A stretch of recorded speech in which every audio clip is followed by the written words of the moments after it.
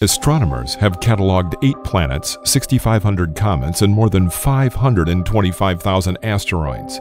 But a mysterious thing happened on October 19, 2017, in Hawaii that grabbed the attention of millions of people and scientists around the world, because what they discovered was unlike anything seen before.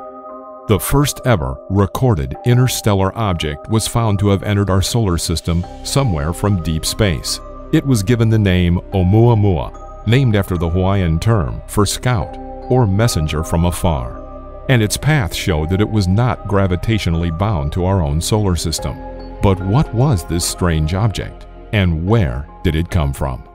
Oumuamua was first spotted by an astronomer named Rob Wyrick, a postdoctoral researcher at the University of Hawaii's Institute for Astronomy, who was looking for Earth-approaching asteroids. He thought he had found one, but then was able to locate it in 2 images from the previous night. However, when he combined the photographs, the orbit didn't make any sense to him. He discovered the unusual object moving through space not too far from the Earth's orbit, while looking at recorded observations from the telescope perched on top of a volcano in Hawaii, the Haleakala Observatory.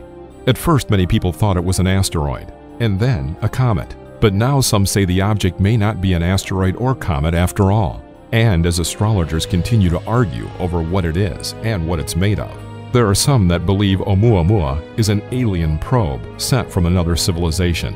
While that sounds ridiculous, the interstellar object could answer some of the eternal questions surrounding life in our universe. Oumuamua has had some zany theories as to what it is and where it came from. But one of the most interesting things about this space rock was its highly unusual oblong shape that had many people saying it looks like a giant cigar. Its spherical diameter is estimated to be around 1,312 feet long and 400 feet wide. But since no one knows what the composition of the object is, its size could be smaller. Scientists were surprised that the interstellar space rock was able to survive flying around the sun without being vaporized, as it was heated to more than 570 degrees Fahrenheit. But researchers believe that the comet had more than a foot of thick rock and dust coating, which prevented the sun from destroying it. The crazy thing about Oumuamua is that it was only detected 40 days after it passed its closest point to the sun. The skyscraper-sized rock abruptly hurtled into our solar system and was only seen as it was speeding away from the sun and was about 85 times as far away as the moon. Because we only got a chance to see Oumuamua as it was on its way out of the solar system, scientists are still trying to figure out where the object came from. Researchers have tried to identify the star system where Oumuamua came from and were able to combine data from the European Space Agency's Gaia mission that pinpoints the precise location of stars. Using this data, it was identified that it likely came from a binary star system, which has 2 stars that orbit a center, unlike our single sun. One of the stars is HIP 3757, which is around 80 light-years from Earth. But some think it has come from a more likely candidate, a sun-like star cataloged HD 292249. And there are 2 other stars where the object could have come from, but very little is known about them. The Panoramic Survey Telescope and Rapid Response System, or PAN-STARRS-1, surveys the sky looking for moving or variable objects on a continual basis, and also produces accurate astrometry and photometry of already detected objects. Basically, this telescope is set up to look for asteroids or comets that could pose a threat to our planet. When it caught sight of the object, it was moving so fast and such a high velocity into our solar system that it proved it had come from somewhere else and was just passing by.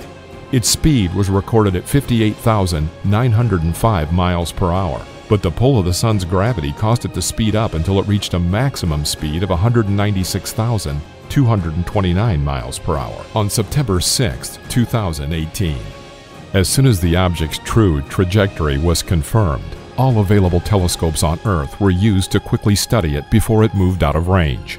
It wasn't moving very fast relative to nearby stars, and a surprising fact is that it was the solar system that ran into Oumuamua, rather than the other way around.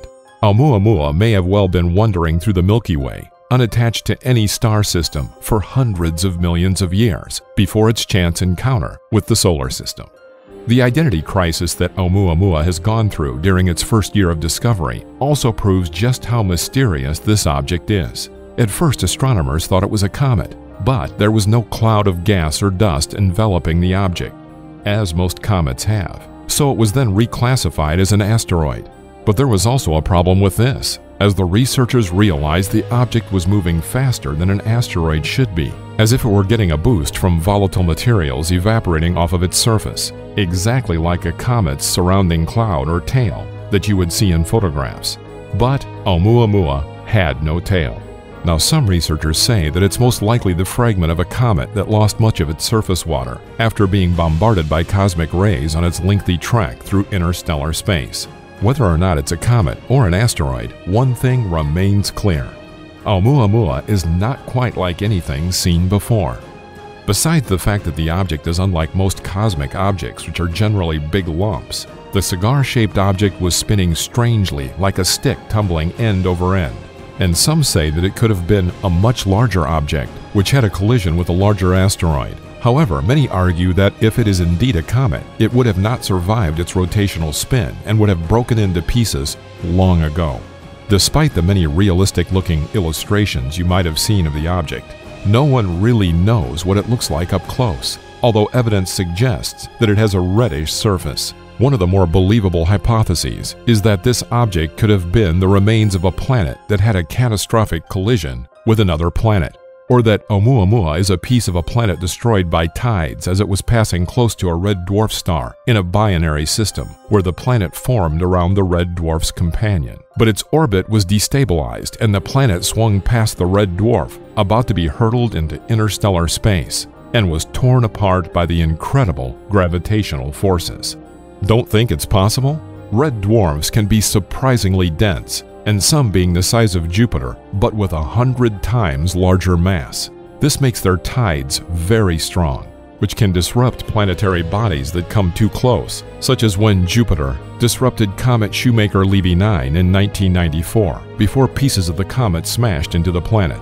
The collision produced scars that were visible from Earth. If a planet can be shredded into trillions of fragments which are then ejected into interstellar space, such catastrophic events could produce more interstellar objects than regular ejections of comets and asteroids by planets. And although Oumuamua was the first visitor from outside the solar system, astronomers will soon have the chance to see many more of these objects. A new telescope named the Large Synoptic Survey Telescope is under construction in Chile, and it should become operational in the year 2022. LSST will be a robotic telescope that will take a complete scan of the whole sky, down to very faint objects, every 3 days. So it will very literally catch anything that moves. If Oumuamua is not a complete fluke, the LSST should detect about one such object every year, giving scientists and researchers plenty to study. It is thought that objects like Oumuamua could have brought life to Earth. One of the things that got scientists excited was the fact that the object had an outer crust of rock, which could have provided insulation and radiation shielding. Because of this, some researchers have said that microbes could be incubating on the object and could be able to live on the outer edges of the solar system. Besides life, the biggest thing that distinguishes Earth from other planets is its abundance of water, which is said to have been brought by millions of ice comets which impacted the planet long ago during the heavy bombardment period. Along with that ice, it's possible that life was brought to the planet this way, and it could be possible that some kind of living organism could be kept in a cold deep freeze state, and any living organism inside of the rock would get significant protection on the inside. And by the way, we can probably put the alien probe thing to rest. When Oumuamua was still in the solar system, astronomers in the outback of Western Australia used the Murchison Wide Field Array Telescope to eavesdrop on the rocky visitor. They checked for radio transmissions coming from the object between the frequencies of 72 and 102 megahertz, which is almost similar to frequencies used in FM radio broadcasts. If Oumuamua holds any more secrets, they're likely to remain that way. It will pass out of the solar system in a few years, and it's already too far away for any telescope to see. And its path shows that it will never enter our solar system again. But for now, the search for Oumuamua's home continues. Now, scientists wait and watch the skies for the next interstellar visitor, in hopes it can shed some light on where life came from and give us a quick glimpse into another solar system. We hope you enjoyed the video. Let us know in the comments what you'd like to see next. And if you like the video, then make sure to subscribe and turn on notifications so you'll be the first to know when a new video comes out. Thanks for watching, and we'll see you next time.